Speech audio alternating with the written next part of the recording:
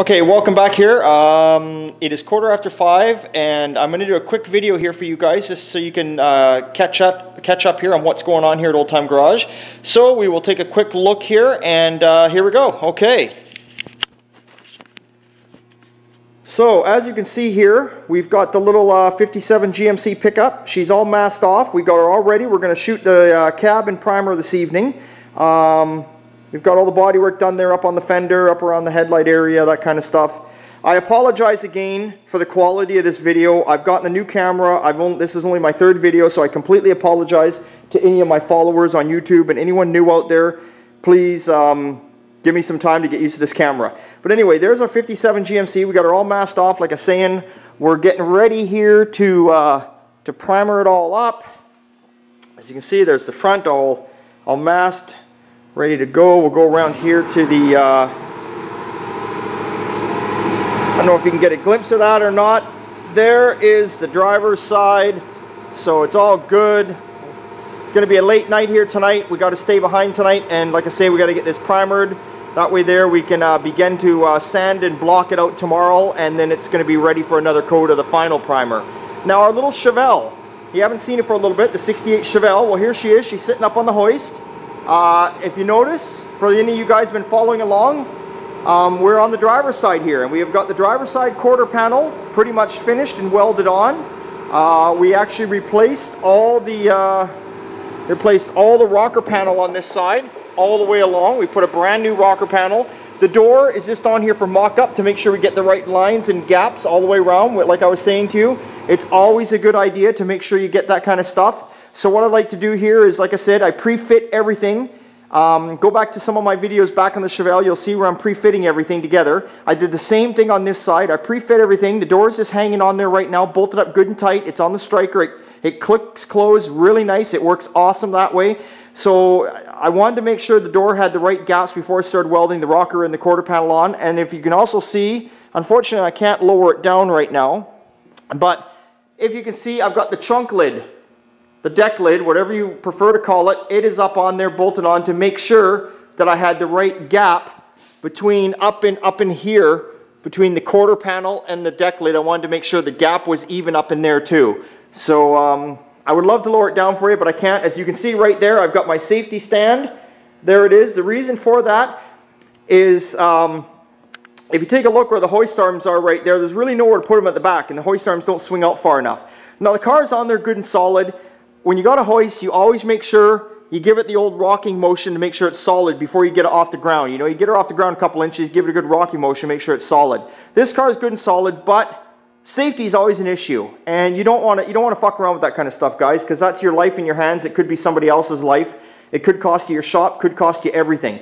So you know, I've put the stand here just in case, because the back end is a little heavier than the front because it's hanging over so much. Where the front, if we walk around here, we'll take a quick walk around, and as you can see, the front of the car is right up at the front. So there's no possible way the car is going to tip forward when the arms are right forward on it. If anything, it's going to go backwards just because of where the arms are positioned. You can see the arm is right there. It's all the way at the back. I don't need to be lecturing you guys on this kind of stuff. I'm not here to lecture you guys. This isn't what this video is about or where I'm going with it. I'm just saying that safety is an issue, and please, to all you guys out there in your garages, you know, be safe, take it easy. We want to keep you guys all out there. We want to keep you guys building cars, because, you know, if it's not for you guys and guys like myself keeping these old hot rods and classics and muscle cars such as this thing on the road, we're going to be left with all this tuner shit and all these new cars. And maybe I just insulted somebody there, I don't know. But that stuff doesn't interest me. Hopefully it's the old stuff that interests you. So be safe.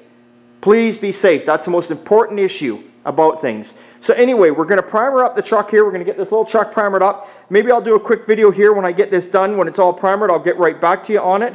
That's about it. And that's it. So you guys stay tuned. We'll get this primered, and if it's not too late, I will get back to you. Okay, see you in a bit. Okay, I'm back here at you. I let you go there around 5:30. And I had to primer Tim's little 57 GMC pickup, the cab only, of course, just the cab, what you see here. So there it is. I don't know if it looks much different. It's hard for you guys to tell on the screen there because the truck was silver before. But there you go, the hood's well, the whole front of it. I don't have to say everything that's primered. The cab is primered. There it is. It's showing there. What time have we got here? Let's see if this thing, let's see how far this thing will zoom in. Well, it looks like we've, oh, wow, really good zoom. It is 7 o'clock, so we're an hour and a half later. The gun's all cleaned up, we're all primered up. Compressor shut off for the night and draining.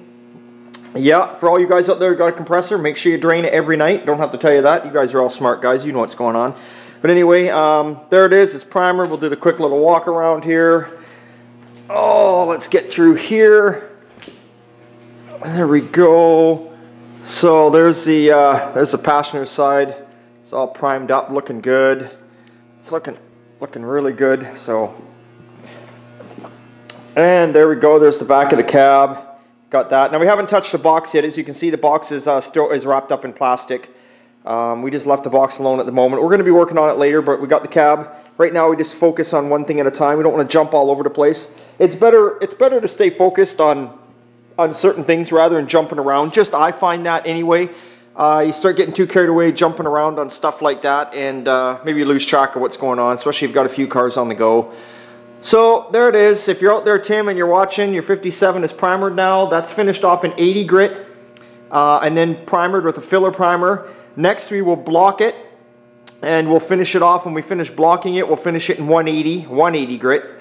And then from that, then we will reprime it again, and then we'll drop it down to, we'll finish it with a 220, a 320, and then usually finish it off with a 400. Sometimes dependable. I mean, it depends. Sometimes maybe we'll finish it in 500, but there we go. Then it'll be ready for paint. So there's the first major filler primer done, and that's it. So anyway, okay. So all you guys out there, that's it. Stay tuned. We'll keep you in touch. We'll let you know what's going on with Tim's. We'll keep you in touch with what's going on with the little Chevelle here. And there's lots of projects on the go. So, yeah, we'll let you know what else is going on. Actually, we just had a guy drop off. Let's walk into our little lunchroom here. That's another reason it took a while here. We got a guy dropped off a, if you can see that, he's dropped off a fender off a, well, a Honda Goldwing. There it is right there. See that? Honda Goldwing. So, I don't know. I guess he's got some issues. The paint's peeling here, and it's got some chips here and stuff like that. You know, stuff going on here. Just wants to basically take care of it. I guess apparently he's got a collector plate on this bike, and you know, you got a collector plate. You got to keep the vehicle or bike or whatever you have the collector plate on up to standard. So he wants us to repaint the fender for him, do it the same color, the two-tone, put the striping on it, and you know, here at Old Time Garage we do it all. We take it all on. It's that's what we're here for. We're here for all you working guys. We're here for the blue-collar working class people. If you rich guys want to come along and you don't mind a guy that swears and full of tattoos and all that kind of shit, well, hey, I'm here. I'll help you out. And that's it. It's one of the far and few between shops that will just do it all. We do it from beginning to end. So anyway, okay, you guys, you have a good night. We're going to take off, and we'll see you later.